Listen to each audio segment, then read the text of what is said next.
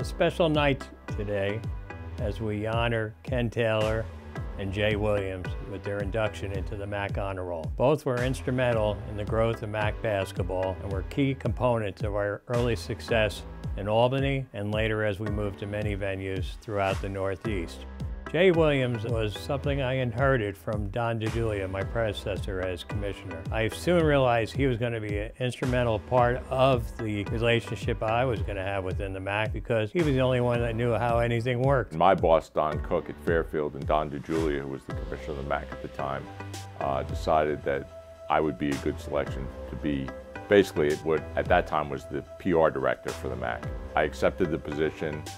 And since the two Dons were such good friends, they decided that it would be great if I actually worked both jobs for 6 weeks, which I ended up doing. And then Rich came in, and obviously Rich and I got along very well. Rich had a lot of great ideas.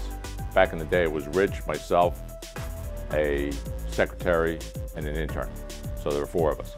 So we would do everything. As we worked together on adding new member schools, finding new venues for the basketball championship, ultimately moving into the Knickerbocker Arena in Albany in 1990.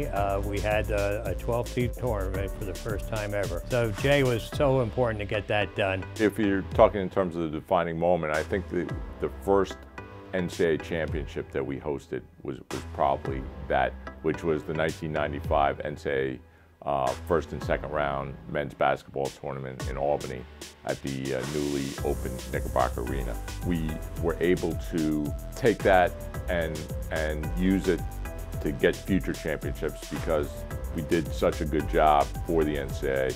It was a lot of fun. It was crazy just to see all the people streaming in the streets of Albany and knowing that we had a lot to do with that. It was great.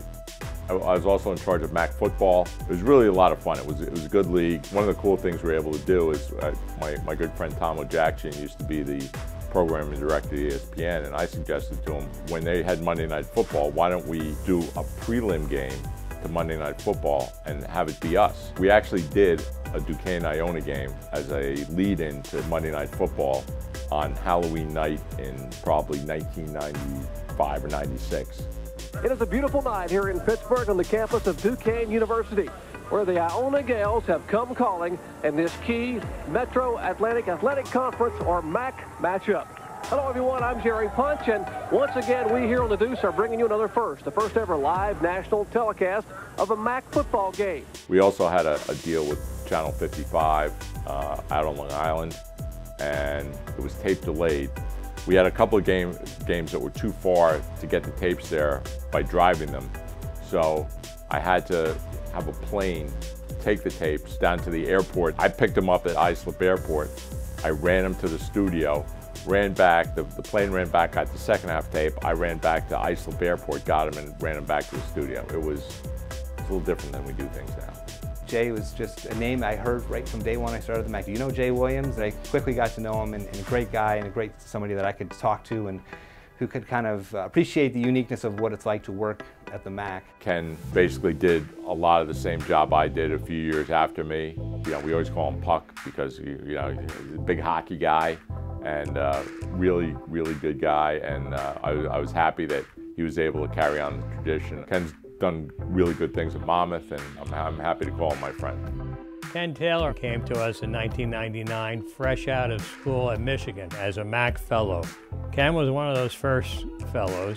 He was a special guy right from the get-go. We were getting ready to host the NCAA Frozen Four for the first time in Buffalo, and Ken was the only one that knew anything about ice hockey. So immediately as a fellow had some important functions to serve within the conference. I really loved doing the NCAA events. I'd say the first big one I did was a 2003 Frozen Four. So that was a chance to show that given the right stage, we could do it just as well as anybody else could. So I really enjoyed that. That turned into to basketball.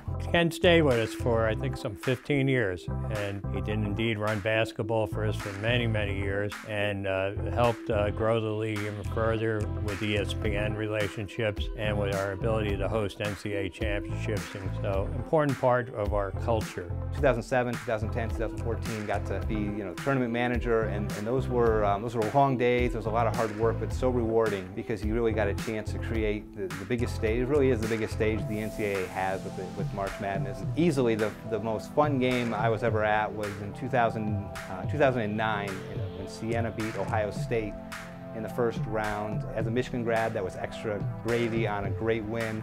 Ronald Moore hitting 2 3-pointers, one to tie the game in the first overtime, the second to win the game in the second overtime. You're not supposed to cheer when you're sitting on press row, but we may have been guilty of a little bit of rooting and maybe a little applause when those shots went in. We saw him marry Sandra Sapone from Manhattan College, and that's a fun part of the job to see that development. I met my wife, Sandra, really through the MAAC, and so we, of course, met through work, and we eventually got married. I can associate when both my kids were born.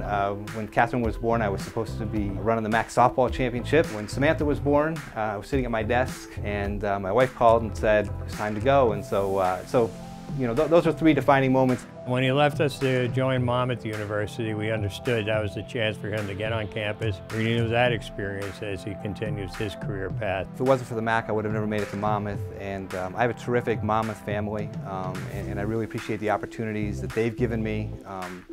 I mean, it started right off the bat. First basketball game of the year was at UCLA, and King Rice told me during the summer at some point, he said, hey, I just watched some film. I said, I think we can compete with UCLA. Sure enough, we pull out the game in overtime, and I realized how lucky I was because I got to see it firsthand.